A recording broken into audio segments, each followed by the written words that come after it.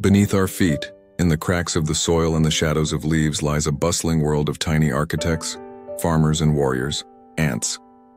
But how do these small insects coordinate such massive societies without a voice?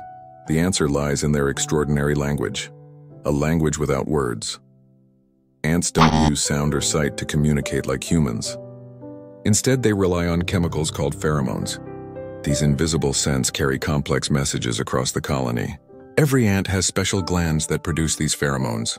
When a forager ant finds food, she leaves a trail pheromone on the ground, guiding others straight to the prize.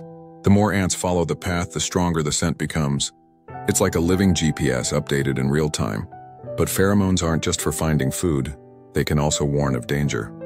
If an ant is threatened, it releases an alarm pheromone, triggering an immediate response.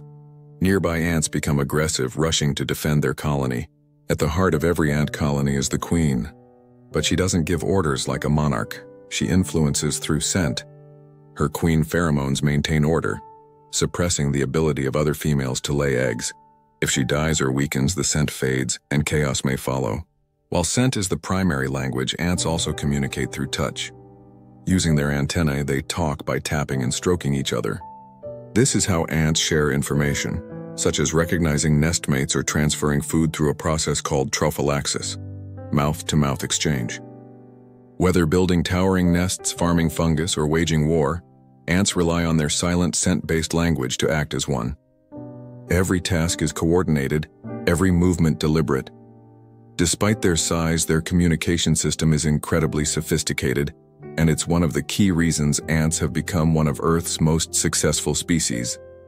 The next time you see a line of ants marching with purpose, remember, you're witnessing a society that speaks without a single sound, using the ancient, invisible language of chemistry, touch, and instinct. Don't forget to like, comment, and subscribe.